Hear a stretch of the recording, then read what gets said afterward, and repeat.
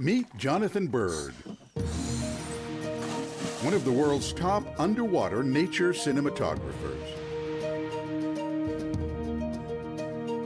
Traveling the world on assignment for all the major networks, he is an Emmy Award-winning authority on the underwater world. In freshwater or salt, reefs, wrecks, or caves, Jonathan documents the world beneath the waves.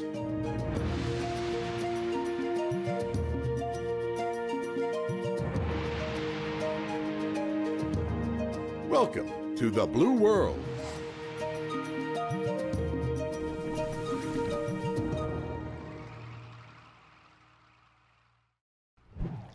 Sea turtles have been swimming in the world's oceans for 65 million years, since the time of the dinosaurs. It may be surprising that these animals could be endangered after existing for so long on Earth, but it's true. There are only a few places left where sea turtles still thrive. And this is one of those places. I've come all the way to Seaden Island in Malaysia to explore one of the world's most incredible sea turtle sanctuaries. Well, now we go. We head out towards the reefs of Seaden Island. This island is so small that you can walk all the way around it on the beach in an hour. Yet, it has a huge population of sea turtles. I suit up for a dive to explore the reefs and hopefully find a few sea turtles.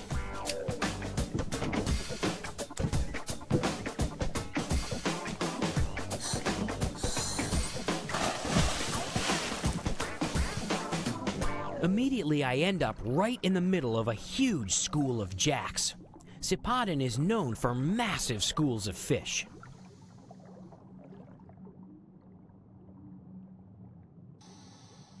As the school of jacks swims away, I spot my first sea turtle, a green sea turtle swimming over the reef. It wasn't hard because they're everywhere. Some are swimming around while others are napping on and in the reef. Sea turtles actually sleep underwater while holding their breath. A sea turtle can easily hold its breath over an hour. A few hundred feet away, I find a hawksbill sea turtle munching on the reef. She's plucking out tasty sponges and invertebrates that hide in the coral, rather than eat the coral itself. It takes a tough stomach to digest this stuff.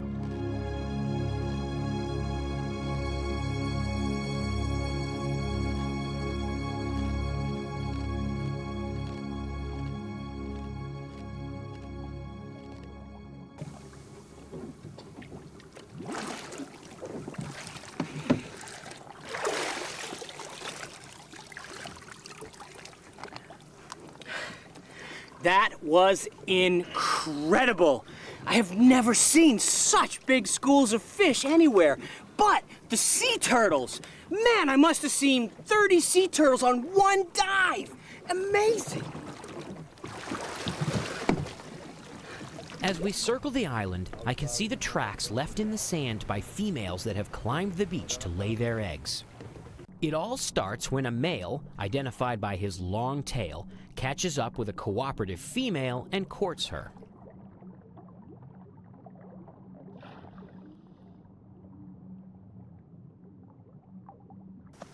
From the surface, I see the action and I prepare to film it. Here's the plan. I'm going to slip in, quietly grab the camera, and off I go. And I need somebody to stand on the bow and just point at the turtles, okay? Just go up there so I can see where the heck they are. As we approach closer, I gear up to head in. The mating has begun, and I quietly approach to film the action. Mating is not easy for the female sea turtle. She must swim and rise to breathe for both of them.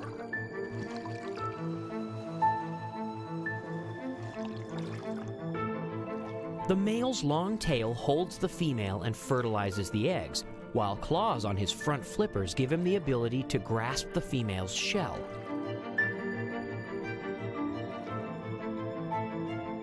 The commotion doesn't go unnoticed by other males in the area. they flock to the mating pair which have drifted away from the reef.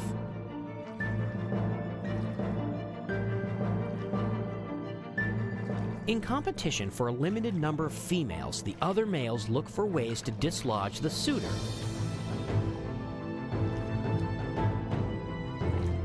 One challenger bites his flipper.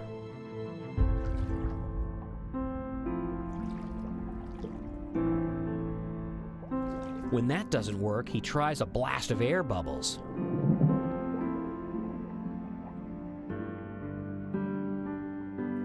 He tries sticking his head between the mating pair, hoping to wedge them apart.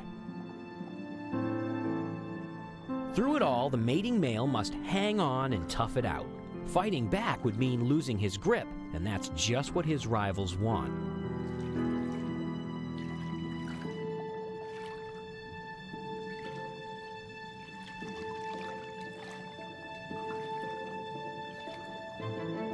Eventually, no less than 4 additional male turtles arrive to challenge the suitor. They all try the same techniques, and it's starting to wear him down. Meanwhile, the female is near exhaustion. The male is only struggling to hold on. The female is struggling to survive.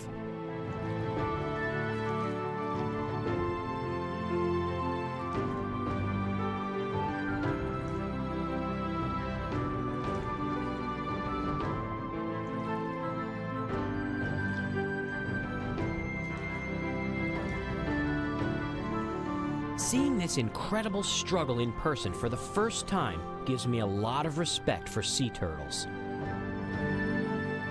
Hours later, the male has outlasted his rivals. He fertilizes the female's eggs, and with luck, his genes will continue on. As if her job weren't hard enough already, the female now faces another tremendous task: to lay the eggs, but it must wait until nightfall. After the sun sets, I head to the beach in total darkness. I've come ashore at night to see if I can find some nesting turtles. The females come ashore and they lay their eggs in the sand, but I have to be really quiet because if they see me or they hear me, they'll take off right back into the ocean. Using infrared night vision equipment, I've found a turtle hauling herself out of the water, painstakingly clawing her way up the beach to high ground. Although sea turtles live their entire lives in the ocean, they lay their eggs in a nest on the beach. After the sea turtle reaches an area well above the high tide line, she begins to throw sand around to create a pit. I have to be very quiet because I'm sneaking up on a turtle that's nesting.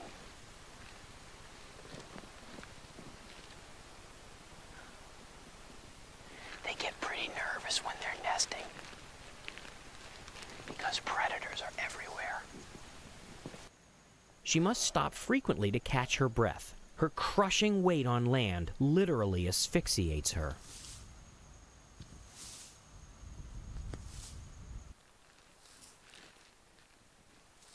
Whoa. This is a good place to be if you want to get covered in sand. She begins to dig a hole about 3 feet deep with her rear flippers. The hole doesn't just protect the eggs from predators. The sex of the baby turtles is a function of the incubation temperature. A shallow nest baking in the sun will be too warm, and all the babies will be female. A deep one will be too cold, and the babies will all be male. Digging to the right depth ensures a good mix of males and females. She can't see what she's doing. The hole must be dug entirely by feel. As she begins laying her eggs, we can gradually bring up some normal lighting. She's committed to the nest now.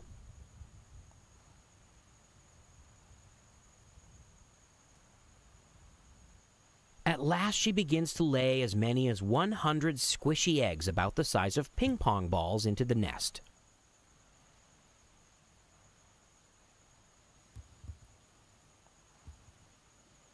In 2 months, these eggs will hatch and the baby sea turtles will emerge.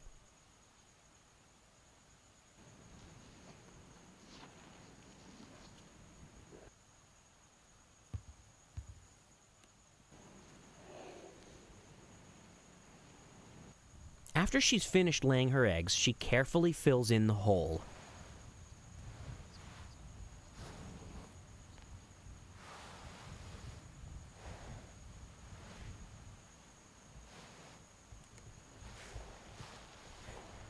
Then she cleverly disguises the exact location of the nest by flinging some more sand around. After 2 hours of effort, she plods her way laboriously back to the sea, completely exhausted.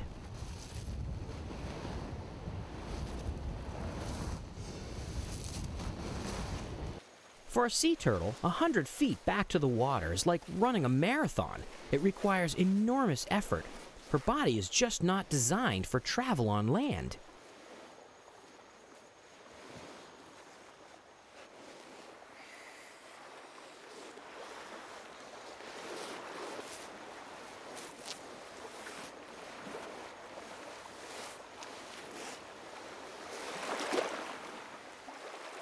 She needs the weightlessness of the ocean to catch her breath and cool down.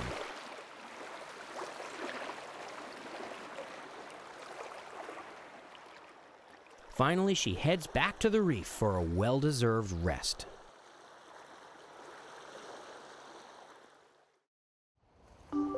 Two months later, newly hatched sea turtles race to the sea. Each baby turtle must rush past a gauntlet of predators from land, sky, and sea to reach the open ocean. Odds are, only one of these baby sea turtles will survive.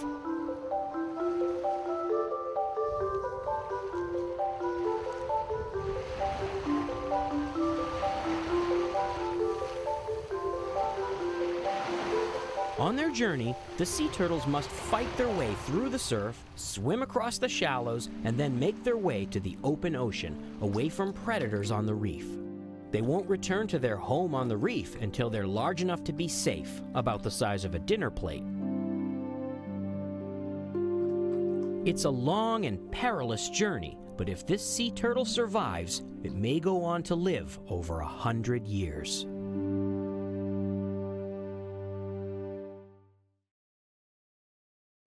Most people come here to Yap in the middle of the Pacific Ocean to dive on beautiful coral reefs and meet the manta rays.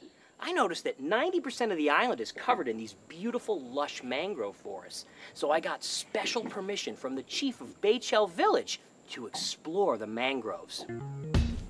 Mangroves are a type of plant living in the tidal coastal areas between sea and land. All share the trait of being able to tolerate partial submersion in salt water and poor oxygen content in the ground where their roots penetrate. Mangroves only grow in the tropics, like these rich mangrove forests in Yap.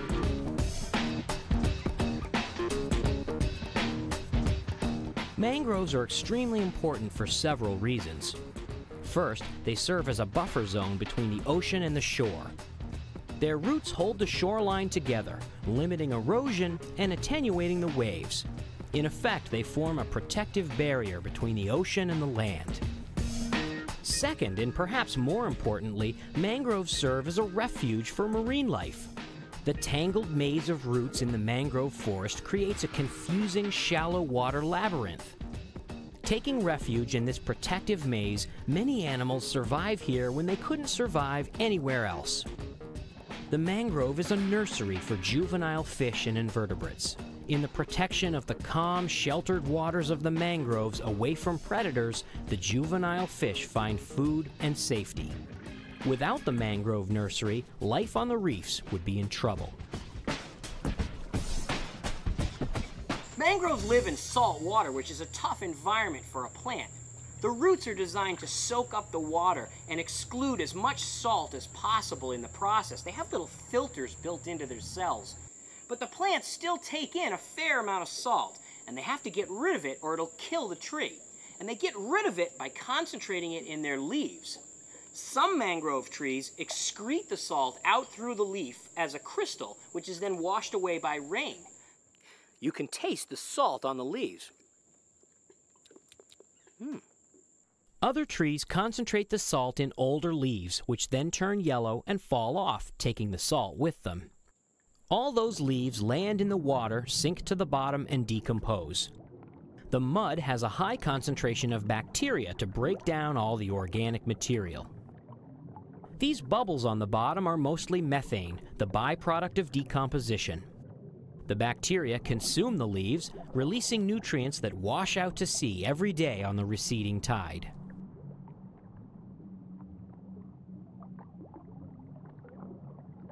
So, the mangroves are an important food and nutrient source for animals and plants on the reefs and in the open ocean.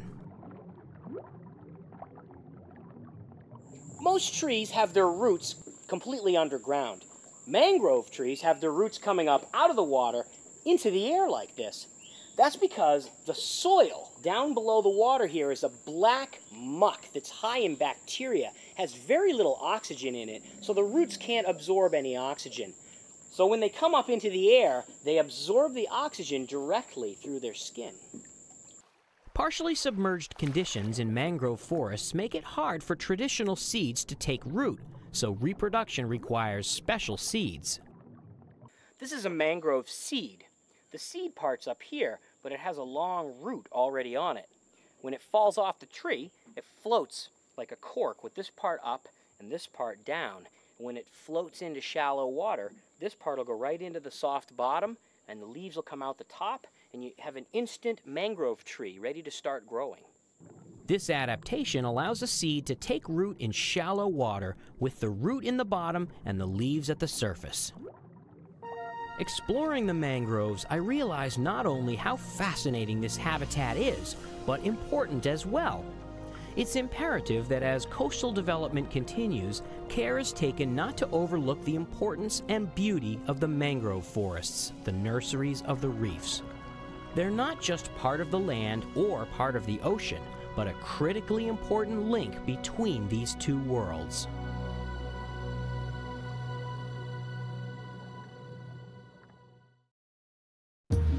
Don't go away. Jonathan is off looking for wolfish, and they're not what they appear to be. One of my favorite places to dive is Eastport, Maine. The water's cold, but the bottom is covered with an incredible amount of colorful marine life. Eastport is near the Canadian border at the mouth of the Bay of Fundy. The huge tidal range in Eastport means that the water's almost always flowing one way or the other as the tide comes in or goes out. The moving water, full of plankton, feeds a ton of invertebrates, making the bottom lush. It gives me plenty of things to film on every dive. There's pink soft coral feeding on the plankton. Anemones cling to everything, even an old drain pipe. The lobsters reach epic proportions. And fish thrive like this camouflaged sea raven blending in with the bottom. A shrimp rests on a sponge. And a whelk, a kind of large snail, searches for a meal. Unfortunately, the whelk is about to become dinner for my favorite animal, the Atlantic wolfish. Wolfish might have big teeth, but these fish are no threat to people. They like to eat whelks and crabs. Wolfish often get together in pairs during the summer to lay their eggs. They hang out in the same den under a rock.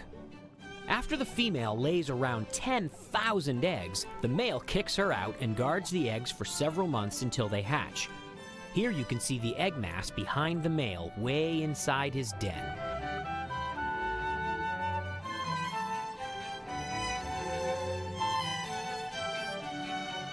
Over the years, I've become friendly with a wolfish I call Gene. He can't resist a whelk or two when I bring them right to his front door.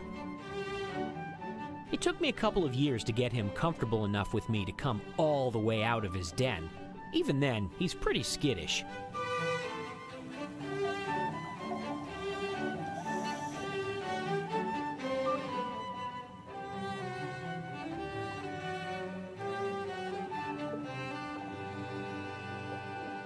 I've heard about Pacific wolfish that are bigger and friendlier, and I want to go meet them, so I'll have to travel from Maine all the way to British Columbia.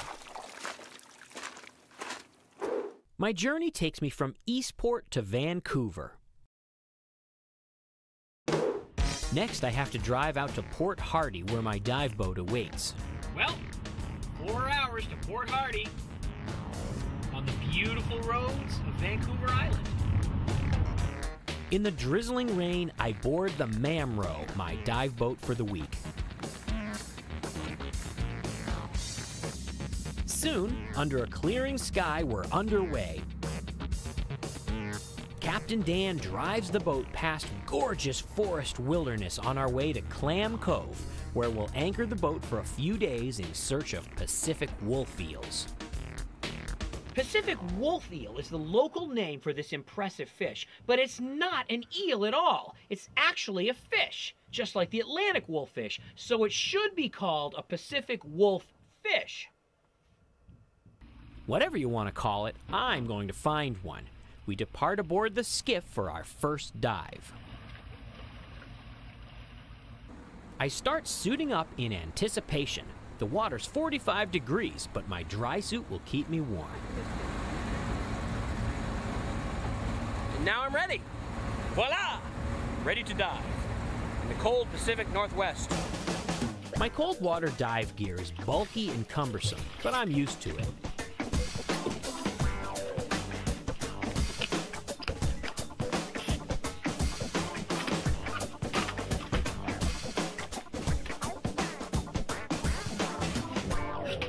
Let's go check it out!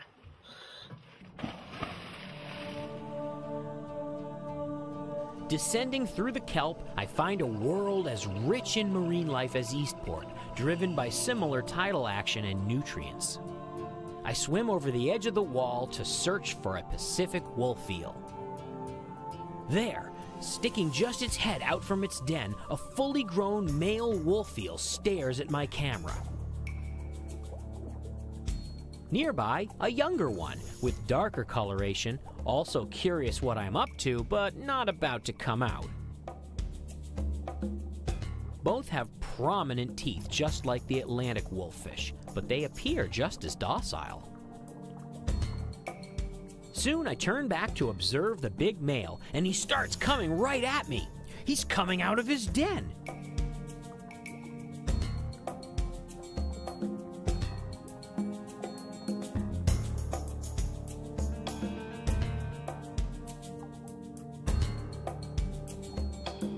He's a lot longer than the Atlantic wolfish.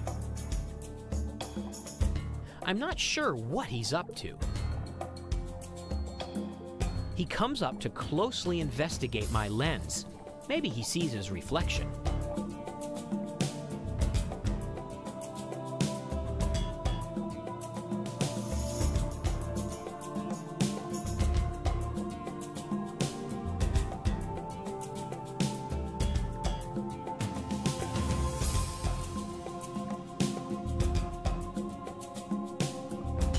He lets me hold him in my hand. They told me the Pacific ones were friendly, but this is incredible. I'm beginning to think maybe this fish has been fed quite a bit and he's looking for a handout. But I didn't bring him any food.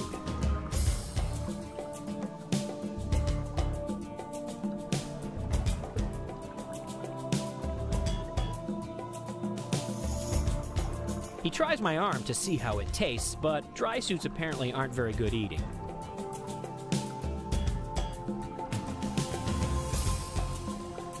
Before long, he gets the idea that I haven't got anything to eat, so he goes over to see my dive buddy Tim, who just happens to have brought a snack.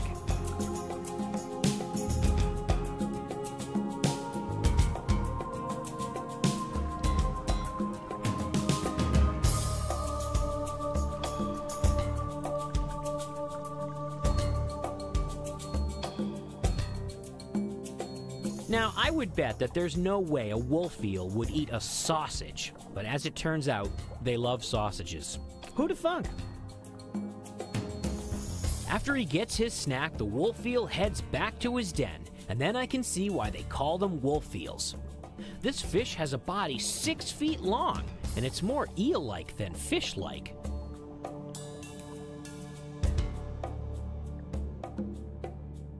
So why do we call the Atlantic ones fish and the Pacific ones eels?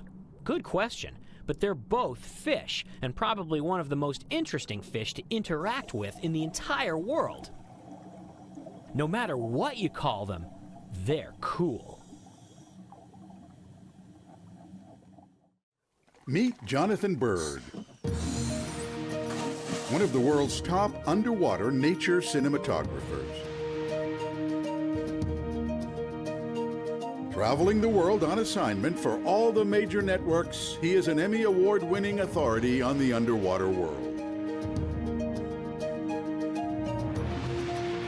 In freshwater or salt, reefs, wrecks, or caves, Jonathan documents the world beneath the waves.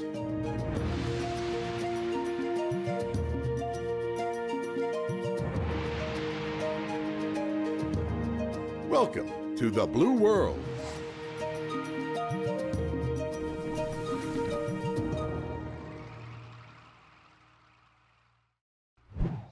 I'm here in the jungles of the Yucatan, which is not the kind of place you'd normally expect to find an underwater kind of guy like me. But flowing beneath these forests are incredible underground rivers, and in places, holes in the forest floor like this one provide access to an amazing unseen world. The holes in the ground are called cenotes, from a Mayan word meaning sacred well. But not all cenotes look like a hole in the ground. Some appear at first to be ponds.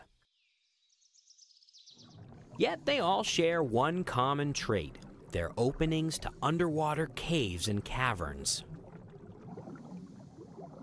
Mexico's Riviera Maya in the Yucatan Peninsula is a vast rainforest filled with hundreds of cenotes. There are thousands of miles of underground rivers here. My adventure begins first thing in the morning at H2O Pro Diving in Tulum, where we load our gear into a van to begin the journey out into the middle of nowhere towards the cenote.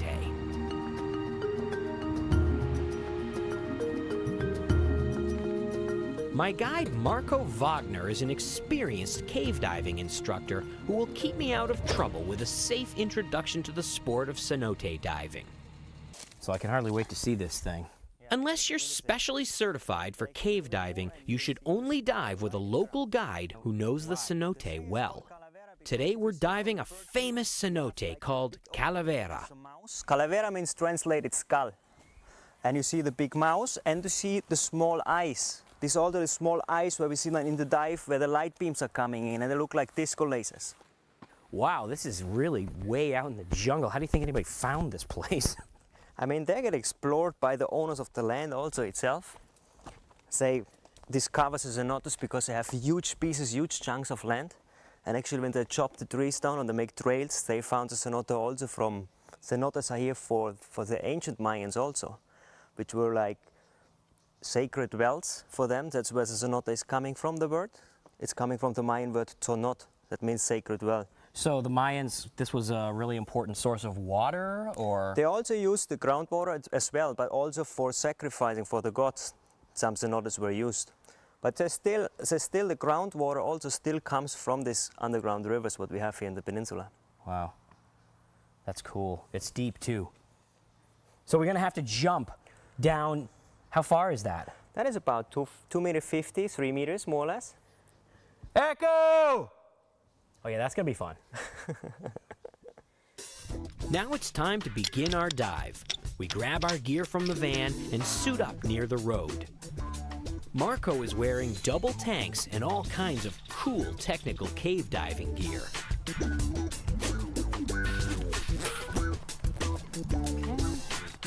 Me? I'm just wearing my normal scuba gear and a few extra flashlights.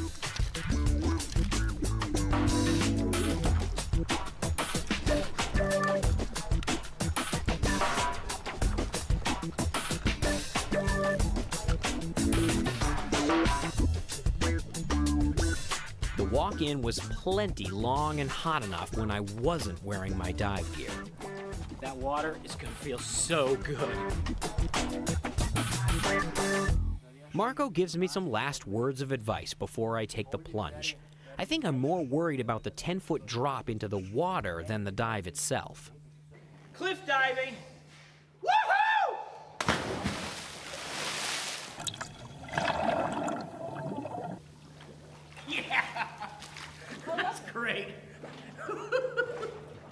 The water's extremely clear. I adjust my camera lights and follow Marco down below the earth. As we enter the cenotes cavern, I realize that I'm truly heading into another world. This is not my area of expertise. I follow Marco carefully and pay attention. We've brought some humongous lights to help illuminate the cavern for photography, and they really help show what it looks like. It's beautiful.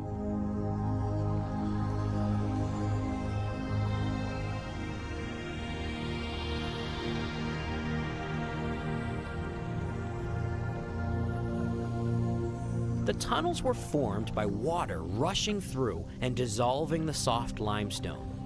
But the intricate decorations hanging from the ceiling, called stalactites, can only form in a dry cave. Thousands of years ago, during the last ice age, the water levels were lower, and these very caves were bone dry. That's when these impressive stalactites were formed. On a visit to a dry cave, I can observe the actual growth of stalactites. But it's pretty slow. It works like this. When it rains up in the rainforest, the water percolates through the limestone, and along the way it dissolves a little bit of the limestone.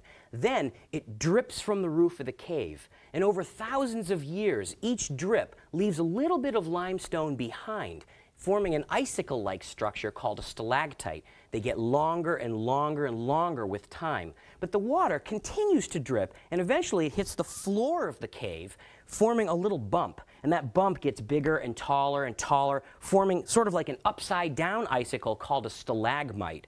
If you wait long enough, the two of them keep getting longer and longer until they connect into what is called a column. At the end of the Ice Age, the sea levels rose, and so too did the groundwater levels in the Yucatan.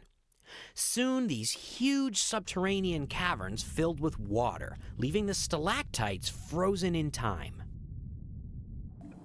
In some places, the caverns have huge air pockets where the water doesn't go all the way to the top. Here, we can surface for a breath and take a look around. Some of the cenotes can even be explored by snorkelers.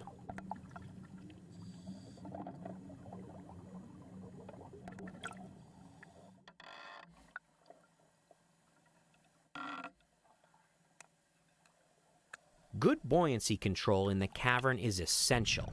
The limestone formations are incredibly beautiful, yet fragile sculptures. The formations took thousands of years to form, but a single careless fin kick could destroy them in seconds. So we must kick gently and stay off the bottom. The floor of the cenote is covered in super fine silt. Swimming too close to the bottom would stir it up and reduce visibility to zero, which could be very dangerous. As I follow Marco deeper, the water starts to get weird and blurry looking. Many of these underground rivers make their way to the ocean. At some point along their journey, the water transitions from fresh to salt water. Salt water and fresh water have different densities. The interface between the two different densities can cause an optical condition called a halocline, where the water appears blurry. It's a weird, swirly, foggy haze.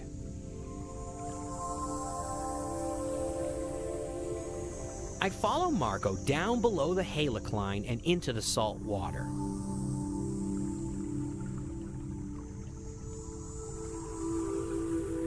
I can taste the salt on my lips, and the temperature is about 5 degrees warmer.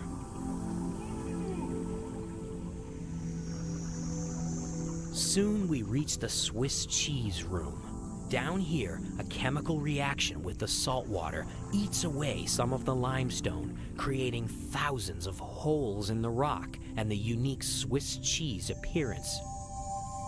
It's a completely different kind of formation than I saw in the freshwater part of the cavern.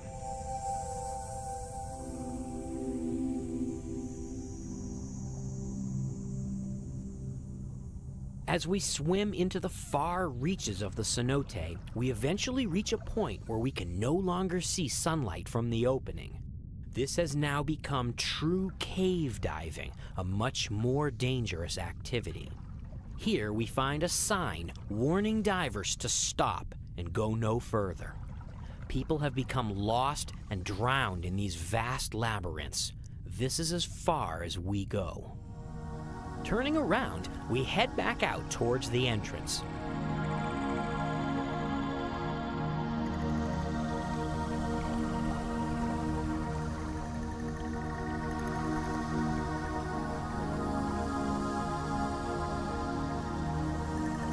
Just before we reach the light of day, we find some Mayan pottery on the bottom, probably thrown into the cenote as an offering to the gods.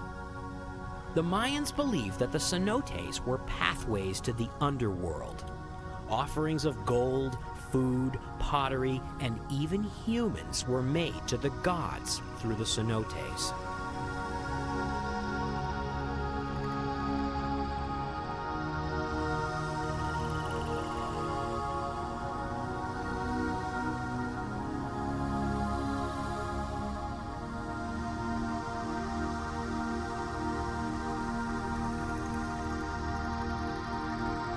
With my scuba tank getting low, the time has come to leave the cenote, so I head back to the surface.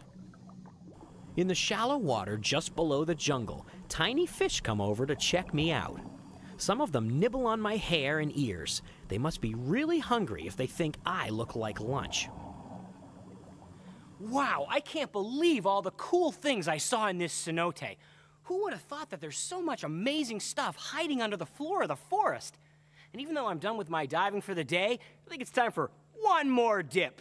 Woo! Most fish are completely harmless, but there are a few species of extremely venomous fish that can sting. In many cases, this venom is so powerful that it can actually kill humans. The most dangerous fish in the world live on Pacific coral reefs. Let's go take a look.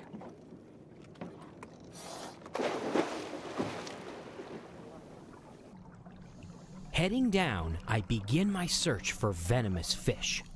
Most are well camouflaged and hard to find.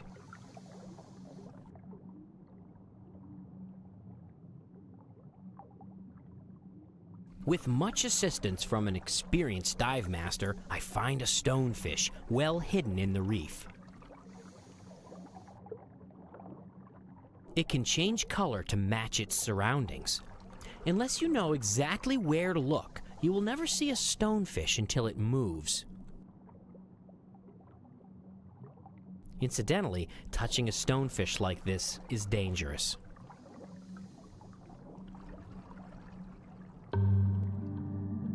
The reef has a few dangerous characters, and the stonefish is by far one of the most dangerous. The expertly camouflaged stonefish is the deadliest fish in the world. Its dorsal spines contain a highly toxic venom.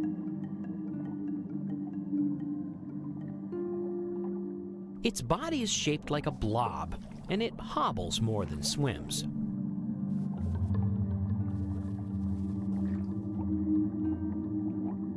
Sometimes stonefish bury themselves in the sand. They're ambush predators, holding perfectly still for hours, waiting for something bite-sized to swim by.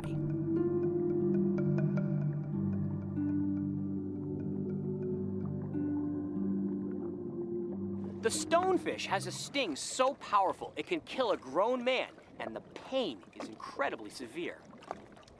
The stonefish has a slightly less toxic relative called a scorpionfish. It can still sting humans, but it's rarely fatal. It's just really painful. A small group of damselfish are hovering near the reef.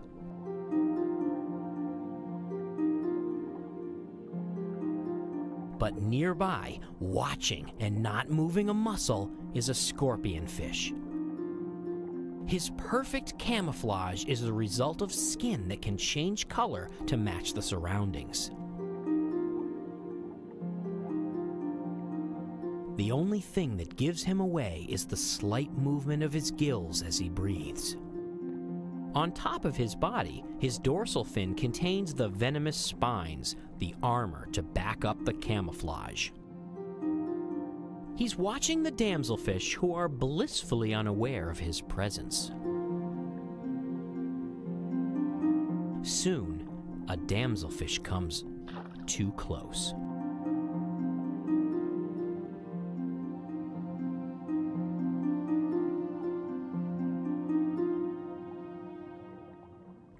Not far away, I find a lionfish hiding in the coral. If those needles all over the fish look sharp, I can assure you it's because they are. Not only that, each one is like an independent syringe ready to inject venom into any animal foolish enough to try to eat a lionfish. Almost nothing can prey on these fish once they're fully developed. During the day, they generally don't do much, but at night, things change. A small fish on the sand is blissfully unaware of the predator emerging from the darkness.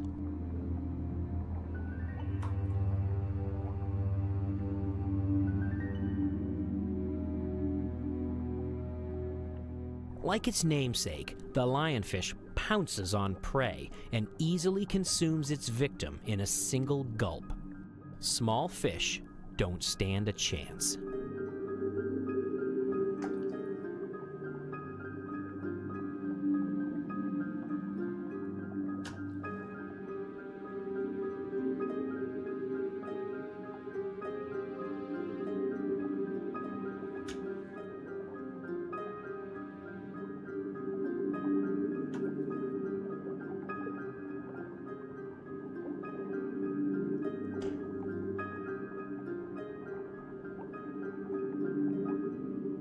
Not far away from the reef, an area of rubble and sand provides a habitat for a well-camouflaged predator.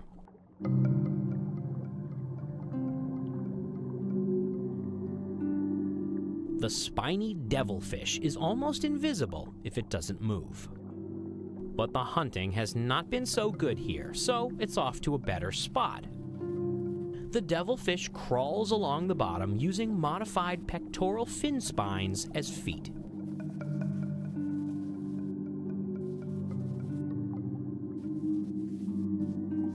The spiny devilfish sees a potential snack. Unfortunately, a line-cheek wrasse saw it too.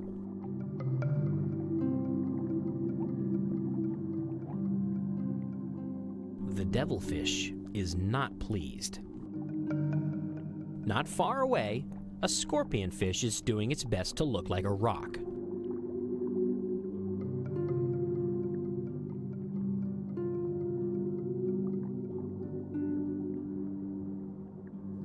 A damselfish barely escapes, but not without injury.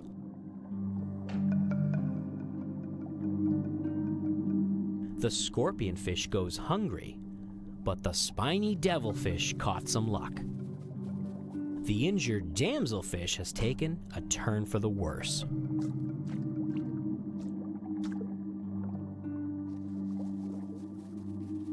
Although the stonefish, scorpionfish, and lionfish are the most venomous fish in the ocean, they actually account for very few injuries to people. The fact is that if you leave them alone, they'll leave you alone too. Many more divers are injured by sea urchins, jellyfish, and crown-of-thorns sea stars than by venomous fish. But that's a story for another day. Don't go away. Jonathan is going after one of the coolest sharks around, the Greenland shark. We often think of sharks as creatures of the tropics, living in clear, warm waters near coral reefs, or perhaps prowling the shallows near a beach. But sharks live all over the world in all of the oceans, from the tropics to the Arctic, from the shallows to the deep sea. This is one such animal, the Greenland shark, named after the place where it was first seen. This massive carnivore lives in the coldest water on Earth, the icy depths of the Arctic Ocean. But you don't need to go all the way to the Arctic to see one of these sharks. In recent years, divers have been getting surprise visits by Greenland sharks right here in the St. Lawrence. In the remote Canadian town of Baie-Comeau in Quebec, Greenland sharks come into shallow water during the summer. They enter a narrow, deep bay where the surface is darkened by tannins from river runoff. The visibility is not very good. I'm going out to see if I can dive with one of these monster sharks in the St. Lawrence.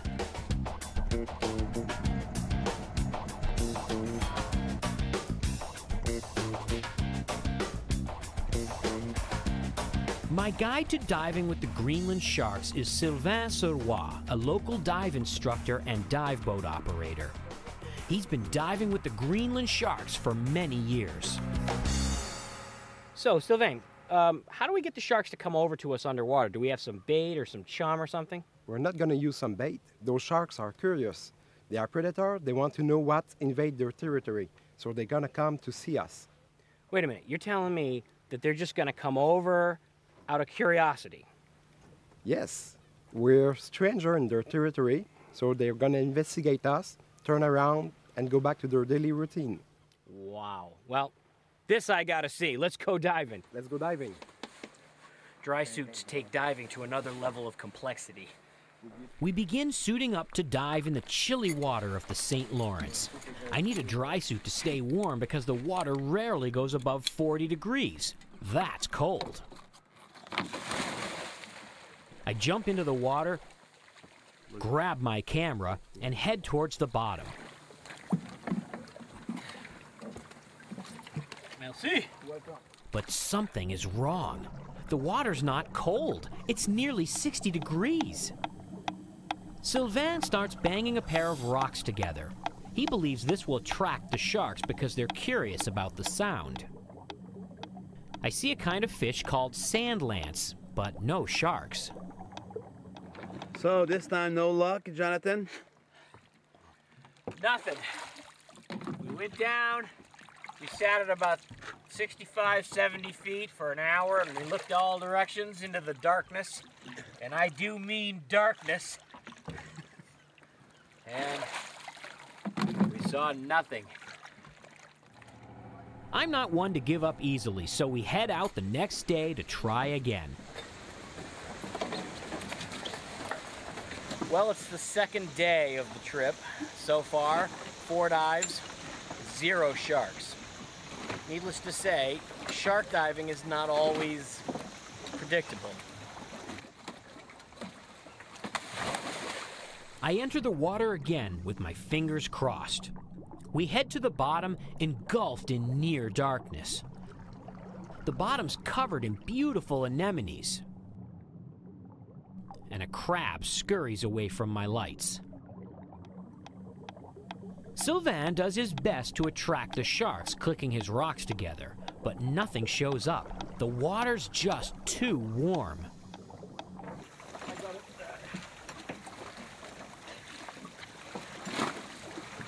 55 degrees at the bottom. 55, yeah. Another dive with no sharks. Normally I'd be thrilled with water that's 20 degrees too warm. I mean, who doesn't love warm water? But these are Arctic sharks. They like really cold water. So if I want to find any sharks, I gotta find some cold water. And that probably means we're gonna have to dive deep. The next day, we move the boat a little further from shore.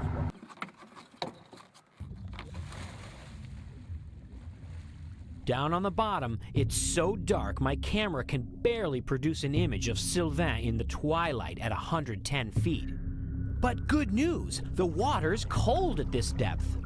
We only wait a few minutes and then, out of the darkness comes a big shape. It's a Greenland shark! I can't believe it! Just like Sylvain said, it's coming over to give me a look. No chum, no bait, just pure curiosity. What an odd-looking shark with a big round body and a small mouth filled with rows of tiny razor-sharp teeth. Most of my encounters with sharks are in warm, clear water. It's so weird to be swimming with a huge shark like this in cold, murky water. This shark is more than 10 feet long, but it's only a small one. Greenland sharks reach a massive 21 feet, making them among the largest carnivorous sharks in the world. Yet studies suggest they grow extremely slowly, less than an inch a year. So this 10-footer may be 100 years old. And that's nothing. Researchers think the Greenland shark may live to be 200 years old. Even though it's said that these sharks don't see well, this one appears to be watching me, his eye following my every move.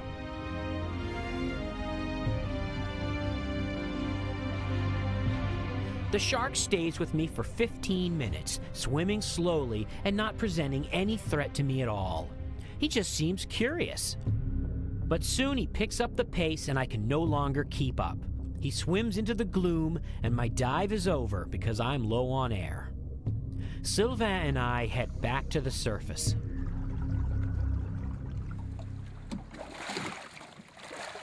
Woo! I've finally seen a Greenland shark!